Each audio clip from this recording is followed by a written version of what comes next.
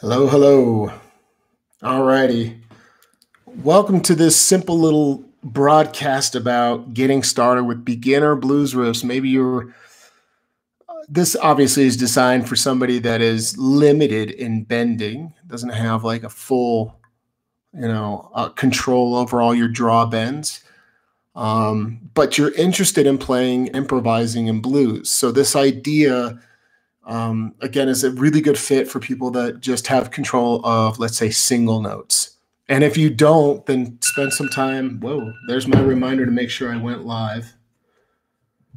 But yeah, if you don't, make sure that you can get clean single notes. So maybe before I jump right into a couple beginner blues riffs, I've got a C harmonica here. If you're going to pucker the harmonica, I want to give you a solid tip. This is for anybody that's going to pucker ever at any point in time. To get the best tone possible as a pucker player, you've got to focus on getting it in your mouth. So before we go through the riffs, just make sure. Look how far my lips are over the comb. Over the cover plates.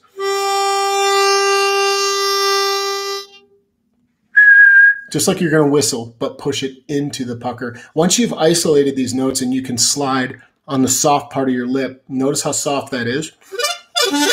That's what's lubricating the harmonica to allow you to move. It's really the interior, the inside of the lip. And once you get that flow going, these riffs are going to help you sort of develop really good foundation to have some basic templates to play blues. So let me just play a couple of these for you, and then I'll break them down. I'll go ahead and type them out in the video description when I finish up here. And it's going to be a fairly short lesson, but let's just see what we get out of this.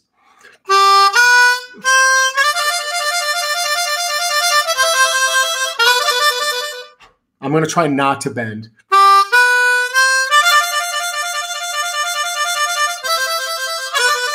There's no reason you can't use other techniques just because you can't bend. So I'm engaging this head shake right here.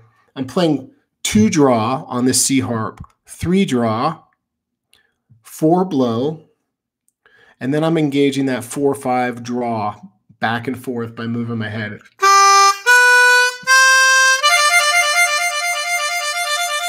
And then I'm going to blow on those holes 4 and 5. And then I'm going to bring it down towards the 3 and 4 draw.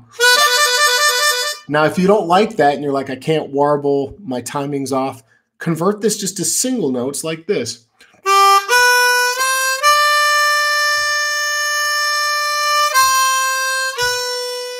Think about the phrasing. In other words, a beginner can still focus on these musical concepts without engaging this higher level technique. You just take your time and get the phrase right. So I'm playing 2 draw, 3 draw, 4 blow. Make the 4 blow quick. Don't hang out on that 4 blow. You're pretty much out of key when you're just hanging out on that 4 blow like on a 1 chord in a 12 bar. So just blow 4, or just, and we bring it down to the 3 draw. All right. I'll type these out in the video. Just try to follow along by ear if you can. No bending, again, and then I'm going to give you a strategy for how a beginner should consider evolving into that intermediate status. How do you, I'm going to share that with you in a minute. Let me not get ahead of myself. Here's a good one. Again, the phrasing is a big part of it, the way in which I'm laying out the notes, how much time I'm spending on them. Similar area of the harmonica. We got 2 draw, breathe in. 3 draw, in. 4 blow. 3 draw.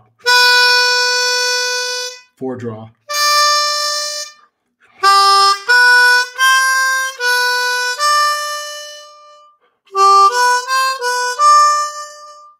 Later on, you're going to consider, I guess I could say it now, you can consider how you're going to move to another level. If you're playing an intermediate or advanced level, you'd have to do several things, but the most obvious choice, the first step, is to figure out how to integrate the bends. As you learn to bend a note, where would a good place be for that 4 bend, 3 draw half step, etc. So today, every time I'm playing a 3 draw, You'll convert that down the road if you can play that into a half step bend on the 3, because that's a scale note. And then instead of just 4 draw, practice going 4 bend, 4 draw. So this lick would convert to just 2 little bends, and all of a sudden it's very bluesy. I'll go back and discuss the bluesy versions in a sec.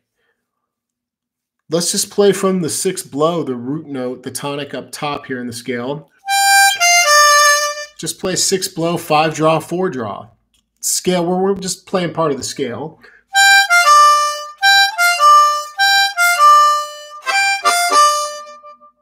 Now, if you take this idea 6 blow, 5 draw, 4 draw, and move back up 5 draw, 6 blow, that's what I call these nice little stair step, and you're kind of moving down, moving up. But notice the grouping of notes the way I played it. I kind of sped up towards the tail end. The phrasing is what we're paying attention to probably more than anything else today, because anybody can play the notes. To make it sound musical, you've got to, you know, play it in time and try to get that phrase down.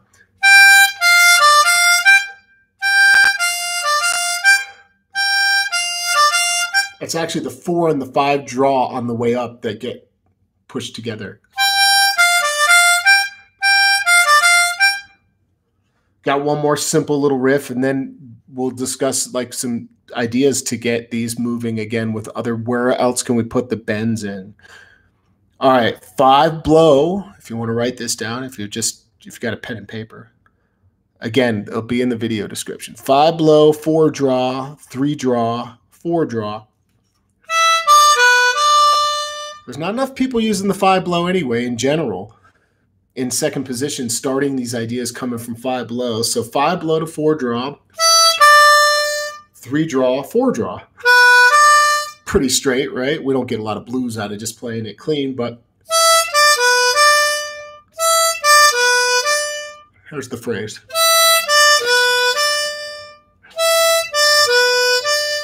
Now, if we just played bend on the 4 before the draw and made that 3 a bent note on the half step, and then we got a nice riff. Or even into the bend from the 4 draw. I like that better. So I'm letting the 4 draw dip into that 4 draw bend. If you're a bender, try that approach. And then 3 draw half step, lift it out towards the blue note, almost clean. And then 4 draw. Okay, here's the way I see it. You, as a beginner blues player, the very earliest memories I have of improvising in the world of blues harmonica was this. You know, just I was so high energy because I didn't learn how to control my heart at that point. My breathing was off. And what I did was just try to play less. I actually feel like, looking back, I probably played it pretty smart because my playing was very simple. There was no flash because I didn't have a lot of technique, and I didn't have a lot of riffs built up. What a beginner can do is just stick on a note, play these long notes, play a long warble, shape sound, slow down, and sort of figure out a way to communicate something with more of the rhythm and the syncopation, the accent stuff. I did a whole workshop on this recently, and I was trying to teach this art of sort of taking the concept of syncopation, where we're playing around with these rhythmic accents, like taking a traditional melody, we play a riff one way, and then how many different ways can I place the accents differently to change it up? And a beginner can do this. You can do it with your tongue. You can really change your timing quickly with the tip of your tongue. So practice and get your tongue in shape. And other things you can do are just play it simple. Stop trying to move around so much and focus on your draw notes. If you're playing second position, C harp and G, you've got to focus on the draw notes. Those are the notes that you're utilizing the majority of the time. So here's one bonus riff. This is the most generic sort of non-bending blues riff I could think of, right?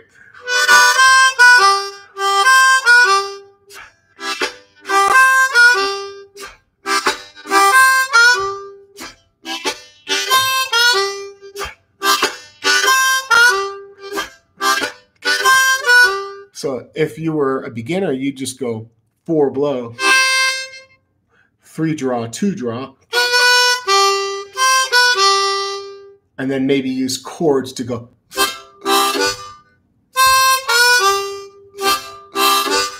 out, out, in on the 1, 2, 3 draw chord.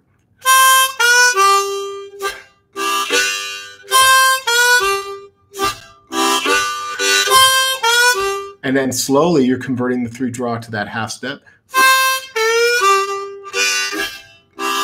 I'm going to bluesify this one slowly. Now I'm going to change the chords to something bluesier. See how I'm doing that though? The template remains the same, although I did add a couple notes at the end, taking the liberty to sort of extend it or change it a little bit.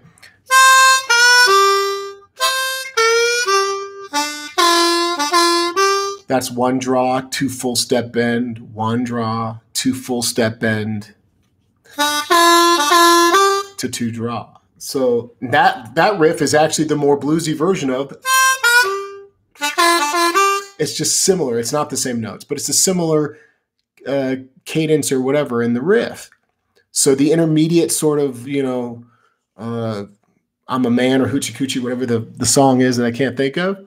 This 1 draw, 2 full step bend, 1 draw, 2 full step bend, 2 draw. When I was a young boy,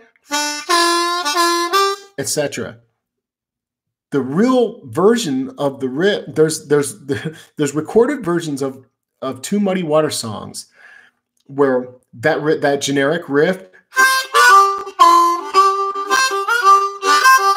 that kind of thing. I'm just adding a 3 draw in front of the riff. That's recorded in a Muddy Water song. I don't have it all on recall here, and so are these types of riffs.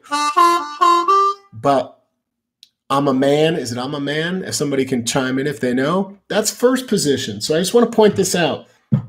You will find as a beginner that along the way in the journey, you will often find yourself thinking, why aren't these notes on my harmonica? And half the time it's because you're not able to bend maybe where they're bending. The other one has to do with not realizing that they're playing it in a different position or scale work. Does this sound familiar on an A harp?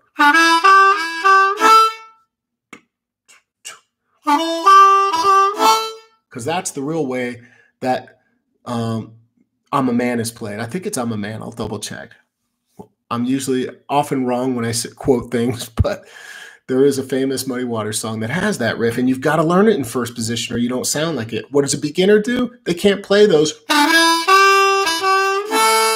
They don't want to go because that's not right. So they would grab the D harp in second position, same key.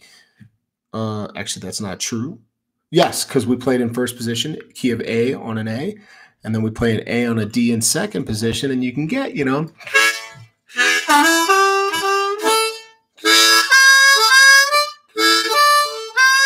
It's the closest kind of equivalent. Yeah, Hoochie Coochie Man, thank you. So what I'm trying to say to you is, as a beginner, you got to use everything you can. You've got to use what you got the best you can, right? Because you don't have too much to shake at this point. And the people that have all the technique and experience and all this, they can relax and just play whatever they want, and it comes out nice and sounding real bluesy and sophisticated. But a beginner's goal is to communicate what? Emotion. And that's something that anybody can do. Even nerves can translate to a bluesy sound, you know, the shaky sound or whatever is coming out. So your goal is to just be brave enough to try to center your sound and stay somewhere simple. Take these little simple beginner blues riffs and start to insert bends between the notes or convert certain draw notes to bends. That's my advice today. Beginners, though, I don't really talk much to beginners on my channel. I don't address a lot of beginner concepts. You will see in the video description I've put on sale my beginner blues riffs. So you can download this lesson if you're a beginner, and all the riffs are kind of sticking into the no bend zone except for the last 2 riffs in the lesson, which kind of push you to bend. Yeah, I'm a Man. Bo Diddley. Of course, Muddy did I'm a Man.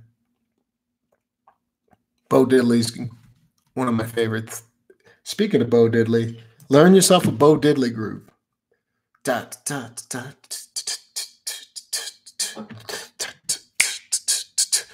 Get some of the famous Bo Diddley kind of guitar lines locked in your brain.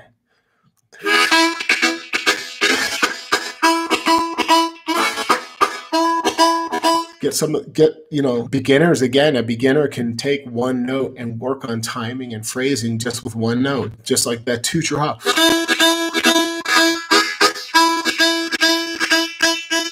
It's not easy. We got to catch our breath, but you can work on these things. I hope some of the beginners got something out of this, and those that are intermediate players hanging out, thanks for hanging out. Quick stream today. It's a beautiful day. I'm going to go walk around. I will see you guys soon. Thanks for hanging out.